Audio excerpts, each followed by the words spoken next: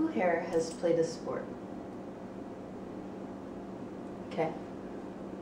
Who here would play a sport if you knew that the first person to ever try doing it died doing it? If you do, then you have what it takes to be a marathon runner. Mr. Contest Chair, fellow Toastmasters, guess. Marathon running is a mental sport. And when I say mental, I mean marathon runners are crazy. It's okay, I can say that because I am one. And actually, you can say it too, because no marathoner is going to deny being insane. We just own it. Our sport gets its origins from when the Greek messenger Phidippides ran 26 miles from the city of Marathon all the way to Athens to declare a message of Greek victory in battle. And then he promptly fell down dead from exhaustion. So the first person to ever participate in our sport literally died trying to do it. And then we decided to do it for fun. That's insane.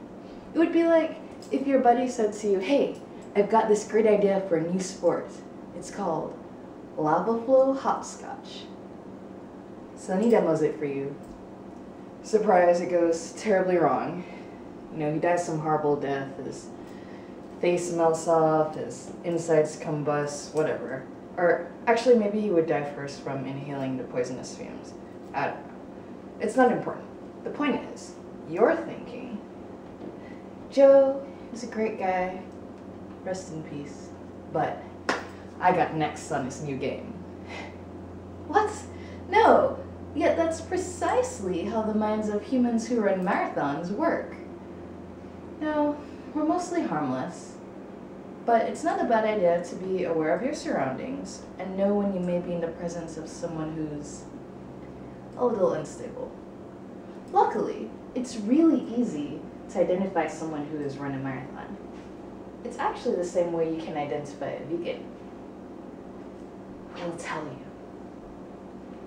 You can also identify a marathoner because we talk a little crazy.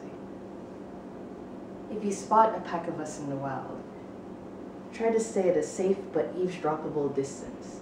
You may hear them do things like use wildly preposterous adjectives to describe a 10-mile run, like short or easy. You'll learn it's possible to have very passionate opinions about things like the exact number of milliseconds to hold a stretch, or, you know, the precise balance of electrolytes to consume per ounce of sweat loss, or the best ways to make sure you can poop on race morning.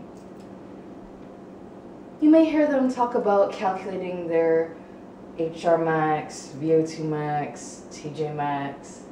They'll bemoan their overpronations, supinations, IT band frustrations, mixed in with revelations.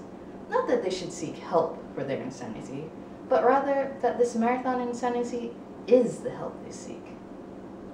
You see, marathon runners are quite the paradox, because you have to be crazy to run a marathon, but then the act of running a marathon actually makes you even crazier. So now that you're more crazy, you're even more likely to want to run another one. It's a vicious cycle.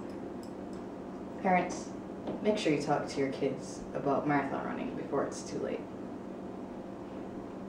Now, you may have heard of the wall before. It's this point in a marathon, about 19 or 20 miles, where you run out of energy and smack into this seemingly insurmountable barrier. It happens to even the best marathon runners.